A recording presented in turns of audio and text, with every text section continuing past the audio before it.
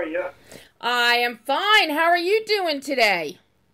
I'm doing great. Thank you very much. Well, I have to tell you, Charlie, this is such a fun family film for the summer. We don't have too many of them out there for the whole family.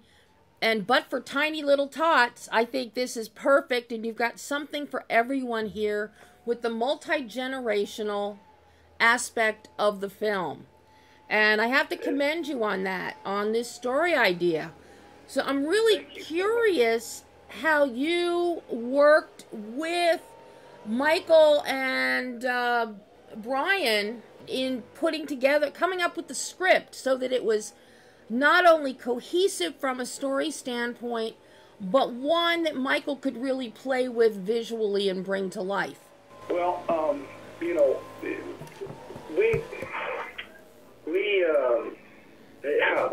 I created the character back in 2003, and I don't know if you knew this, but we produced a show called Gringo Mexican, and it came out locally in South Texas, and we produced about 30 shows, all in Spanish. The last one I did, Gringos to Mexican, The Lost Stone, was very similar as far as the nature of, you know, the stone, the power and all this stuff. So when we worked on the script, I moved from one production team to another, and when I got David Rodriguez and he pulled in Michael, and then we sat down in a room and we just started throwing these ideas out there, and lots of ideas. And actually, you know, we were fortunate enough to have a great cinematographer. We also decided to, you know, we're talking about the visual stuff. Well, there's a lot of stuff that I added after we shot the film. You saw the VFX that they weren't shot those VFX necessarily, but I adapted it to put them in there. After I saw the cut, after we did the movie, I wasn't really happy with the backstory, so I changed it up a bit, and I moved my movie down to Chile, and I had the Chilean team down there because of Marko Zaror, who plays the villain in the film.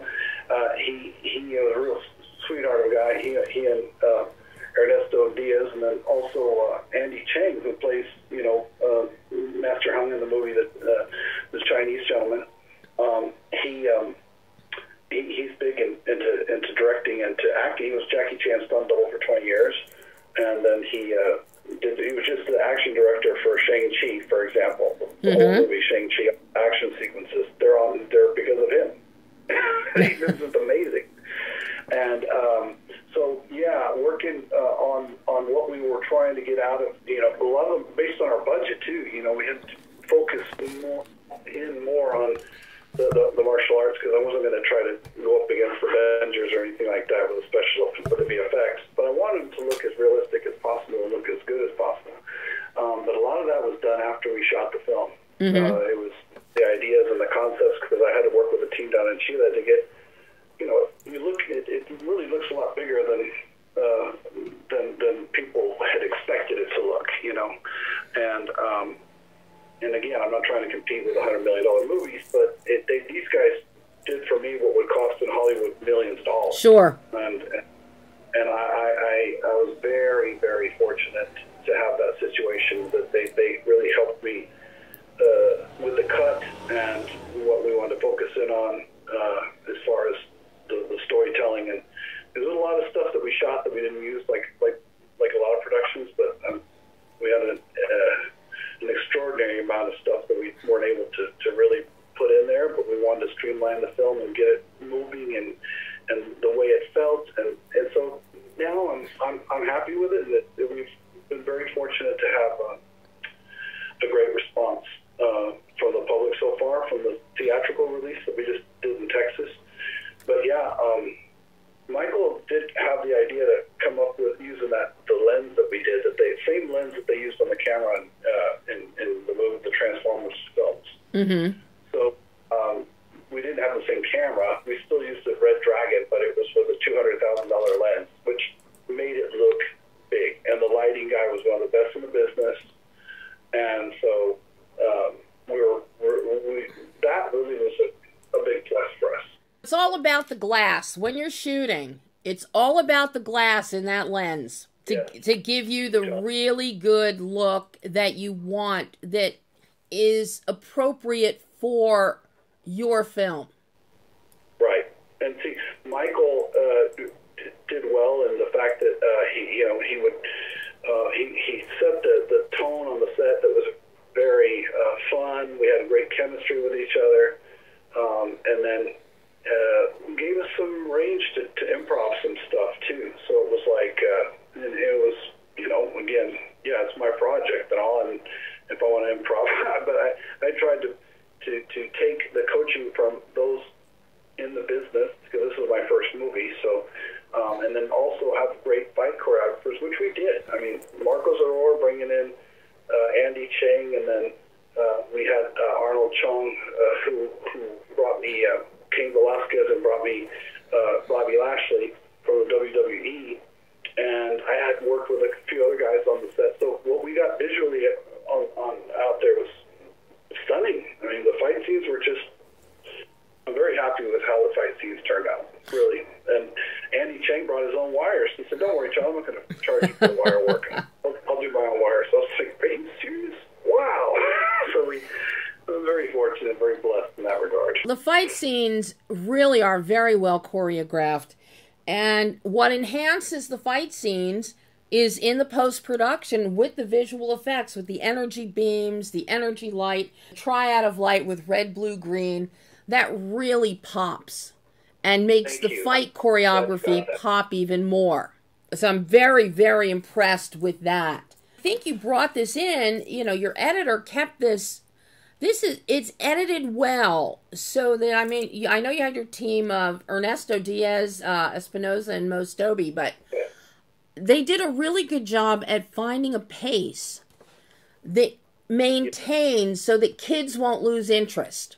That's right. And honestly, I had finished this movie. I mean, we had finished color correction. We had finished everything. We locked the cut. But it still didn't. I mean, I was just like, okay, fine, let's just let it go. I was just going to let it go almost and just put it out there and just go straight to video. But if I didn't have representation, I sort of made it my goal. Like, if I didn't have it, like, WME behind me or something like that, that I wasn't ready to quit yet, So they looked at it and they're like, pretty good, but it still needs a lot of work. You know what? I agree with you. I reopened the cut. I got some help also from Becca Rodriguez, which was Robert Rodriguez's sister. Mm-hmm. She cut Sin City Dame to Die For, I think. Yep. And she cut several other big movies with him. And she was sort of like Rain Man talent when it comes to editing. She did a version of her that looked really damn good. So Ernesto took some of her suggestions in the cut and enhanced them even, and put his own touches in there. So he was basically trying to find that pace that you're saying, that you don't lose interest, and finding the fun and the action and letting go of stuff that doesn't move the story forward. It's hard to do. Yeah. Killing your darlings is always hard to do, Charlie. But sometimes you got to do it. One of your greatest assets with this film is Danny Trejo. He is hilarious. Hilarious. And the way that he would poke fun, and the character Master Jin is being G-I-N, not J-I-N-N, as in like Aladdin or something. And he just plays that to the hilt. But he is such comic relief in this film. Everything he does is funny, but it has weight to it. And then it lets everyone else play around him, particularly you, because you're still trying to figure out. Charlie's trying to figure out what the heck this whole world is and what this is about. And for you to stand there with these blank looks on your face like, huh? What are you talking about? Everybody can relate to that. But then you've got Danny's energy. And similarly, you've got these wonderful veterans, Renee Victor and Pepe Sarna. Oh. I love their work. So you bring them in, especially Renee. And it was amazing. She just called me for my birthday on June and she's like, she just meant so much for her to call me on my birthday and say, I'm just so happy to have you in my life. And I was like, wow, Renee, love you. Thank you. And same here, Renee. She was just fantastic to work with. And you're a true professional and loving person. And we just had that vibe going on on set. Everybody brought a little something, and everybody meshed. There was nobody with issues. Everybody was just in a good headspace, and nobody messed up. We had a couple of the production folks that we had to move on, but other than that, it just was a great chemistry there. Really, really great. How involved were you with the casting process, considering the cast that you ended up with here, which is amazing? No, I was lucky because they were making calls for me, to basically convince these veterans, like you said, to work with me. Like, who's this Charlie guy, and why would I work with him? And it was like, it was trying not to come across as, okay, this is some businessman that has some extra money to throw around and wants to just make his own movie and not taking it seriously, which was not the case. I was taking this extremely seriously, and I had lots of experience on camera, just never for a feature film. And so it was selling the true veterans like Danny Trejo and Renee and Kuno and Sophia on me, basically, that I was bilingual, businessman that created this character years ago and developed it over the years.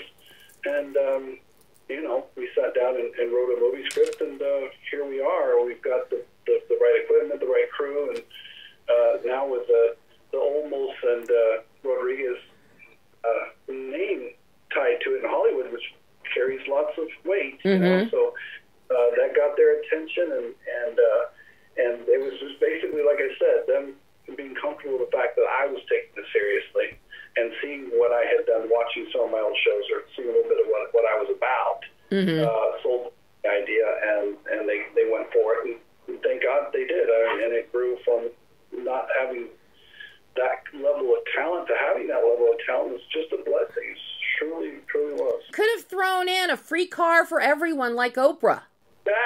Well, I threw in a free, when we did the premiere, we threw in 3 Nissan Leafs that people could register for and to win the raffle. We did give away 3 Nissan Leafs. Actors get very excited with free stuff, just like press do. Oh, yeah. So, to clinch the deal, man, you could have thrown in a free car for everyone. But I'm glad you didn't have to, that they came in based on the strength of the concept. Based on the strength of the concept, and that's very true. They saw it and they said, this is interesting. I really like this has been out there. There's been this multicultural, so to speak, and with this mixture of things, elements in it, with a little bit of a true story mixed in, some facts of my life that were thrown in that were true, and so yeah. This is a very physical movie. A lot of action here, Charlie. What kind, and I can tell you're doing, I would say, if not all, but the majority of your own action and stunt work. So yes, I'm curious, what kind of training you went through to ready your body for this? I'm going to tell you, I was a swimmer in college, okay? I had some wrestling. I swam at TCU. I walked on the team and earned a scholarship. And then after swimming, I took up judo and then jiu-jitsu. And I competed in jiu-jitsu, and I loved it. I mean, and then so the martial arts, and I've always been very athletic, obviously. And then so when it was time, I also made it a goal of mine. And I said, I don't need a stunt guy to do all my stuff. Now, my stunt double, he was great. And he did some of the bigger falls for me, getting kicked into the lake for stuff like that, and falling back into the wall. And then he did a couple of my fight scenes when I was just dead. But I did most, like you said. I'm glad you picked up on that. I wanted him not to look. I knew I wasn't going to look that great in the striking arts because I never really practiced the striking arts. So I went over to one movie that helped inspire me, and this movie was Ip Man. And when I saw Ip Man, I went over, I just looked up the choreographer for Ip Hitman. And I went over to England and worked with him. He worked directly, and Hitman was about Bruce Lee's master. Mm-hmm. And this guy actually worked for Hitman's actual son. He trained under him. Wow. And this guy's name is Leo Jung. And so I went over there for a month, and I went with my girlfriend and my mentor, who was a 10th degree black belt in Judo and Aikido and a retired psychologist. They all sat there with me training, watching me train from 10 in the morning till 5 o'clock every day. And I was training in Wing Chun and Muay Thai and Taekwondo. And then I came back to the States, and I worked with guys that worked on the Born Identity movies. So, yeah, I mean, you talk about the level of talent I was able to actually work with. Oh, man, made me look a lot better. I mean, I'm not, like I said, I'm making fun of myself in the movie anyway, because making fun of the Gringo superhero construct.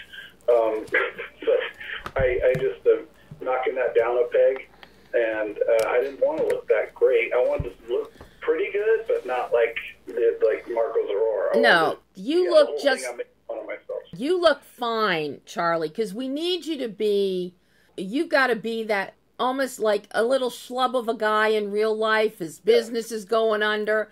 He's using his suit jacket to clean bird poop off his car window. This is not a guy who is Avengers fit, shall we say. That's what I mean. That's why I didn't want to look Avengers level. You got it. You nailed it. That's exactly right. And I am sure that when kids watch this film, the thing they're going to remember and laugh at the most is the bird poop on the car window. That was a funny... fun fact about that is it was actually a mixture of toothpaste. Yes, well, it looked realistic. It looked realistic, Charlie. I couldn't believe how real it looked. I was like, wow. And people look at it now and say, oh. Because everyone knows that feeling when you walk out to your car, especially if you've just had it washed, and then you see that, and it's just like, oh no. I don't know if you noticed the sound mix. You probably didn't. A lot of people didn't catch it, but because the music was up a bit, and my voice was down a little bit. When I first walk outside and I see the bird poo, I looked up in the air and I was like, flying bird. No, that was a tip of the hat to Peter Sellers. Oh. Flying build. Mm-hmm. Mm-hmm. From the Pink Panther. So yeah, that was he was a big influence on me. One of my favorite films, Pink Panther Strikes Again. So I've got to ask you, Charlie, now that you have done your first feature film, what was, and ready to come out to the world for everybody to see and enjoy, and they will enjoy this film. I'm curious, what was the learning curve like for you? Since you did have experience, you had this character, what was this learning curve like for you as a creator, a writer, and star, and being involved hands-on in all the aspects of this production? What was that learning curve like? When I didn't study, I mean, again, I didn't study writing a script at all. Mm-hmm. I did have we had a writer connected with us that did, but, if I had studied that a bit more, I could have really done some things differently. I relied on I should have been able to check some of this stuff.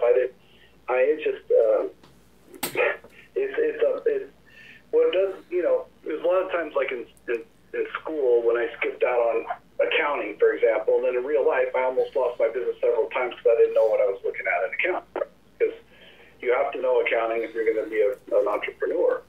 And you don't have to, be that great at it, but you need to know what you're looking at, So this was one of those things. I didn't look at that. I'm a creative person. I love to come up with ideas, and I just didn't ever study how to write a script. I didn't know really much about anything. I knew enough to get in front of the camera. I knew enough to be as entertaining as I can be, and not be too fearful of the camera or anything. But my learning curve about what I should have done, like on a daily basis on set, what I could have, as a producer, like an executive producer that was responsible for everything. Basically, I couldn't just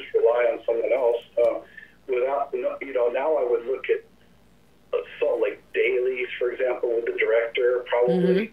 I would, the way we file things, the way we or stored them, there were just so many things I learned. It's like, wow, I didn't know about this, and and even in the cinematography part of it, which I still don't know any technical jargon, but from what I know now, I was pretty darn good when learning the post process when I went down to Chile and working on the special effects, and then walking me through these technical guys what they're doing, and I was like, well, I want to look a little bit more like this, a little bit more like that, and then I worked on color correction as well. So I did learn a ton. I mean, I got to tell you, if I were to ever do it again, it would be a heck of a lot easier, believe me, because I wouldn't make the same mistakes again. That leads me to my last question for you, Charlie, because this film, Green Ghost and the Masters of the Stone, has a very pulpy, very Flash Gordon serial style to it. That I could so see this as a franchise or broken out into episodic television or streaming. Do you have any plans to make another film or continue with Green Ghost and perhaps develop a franchise? Yeah, I'm thinking of if I continue with Green Ghost, which I think I may. I want to see this. We're releasing the film this next week, 28th, video on demand, Amazon, Apple. I want to see how it does, and if the momentum it gets with the public. And I'm open to a series, possibly, maybe an animated series. There's a lot going on at the border. There's a lot going on in the world. I mean, the Green Ghost, Mexican originally, and now the Green Ghost concept, I think, really would be, I think it would have a big following. I really do. Yeah. Especially as multicultural as we are in this world now. I mean, the mix that we all are, the human race, and it shouldn't even be any other races. It's just the human race. I mean, and it's like I love learning about other cultures, and we can mix it all up and not just be Gringos and Mexican, or host the world, or kind of like some of these other, in a fun way. A Russian character, a German one. Who knows? We can spin off in so many different directions. Yeah, you have the whole mystical aspect going, and once you bring the mysticism, the culture, and the triad of light in, you can go anywhere with this. That's right. The trio of light right there, and where that comes from, and that was hard. That was another thing I had to come up with, because it wasn't shot for the trio of light, just so you know. I had to come up with that for the when I added the cartoon explanation in. Because, and like I said, I did not want to be the hero, and I was looking too much like the hero, so I had to come up with this concept of them sparking their powers before me, and then I was the weak link, and then finally when I did turn mine on, we trapped him in the middle of our triangle, the triad of light, and that's the only way we could beat him, with teamwork, and I was the weak link on the team, so, yeah. Job well done with Green Ghost and the Masters of the Stone, Charlie, and I look forward to a big success with this, or at least enough of one so that you can continue it and give us maybe a sequel or an animated. Yeah, something. I'm open. I hope everyone that's listening enjoys it, and thank you for giving me the opportunity. Thank you, Charlie, and hopefully we'll speak again in the future. All righty then. Forward to it. Thanks, Charlie. Bye-bye. Thank you. Take care. Bye-bye.